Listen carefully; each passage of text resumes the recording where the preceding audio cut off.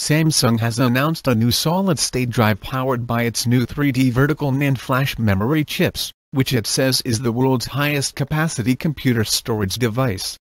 The PM1663A drive, which has an actual formatted capacity of 15.36 TB, will be targeted exclusively at data centers and other enterprise-grade markets with massive speed and capacity requirements.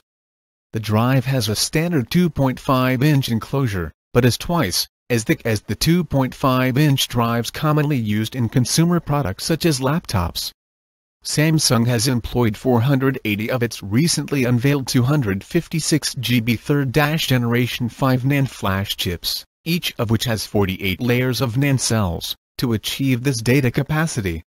The announcement was made at the annual Flash Memory Summit in Santa Clara, California.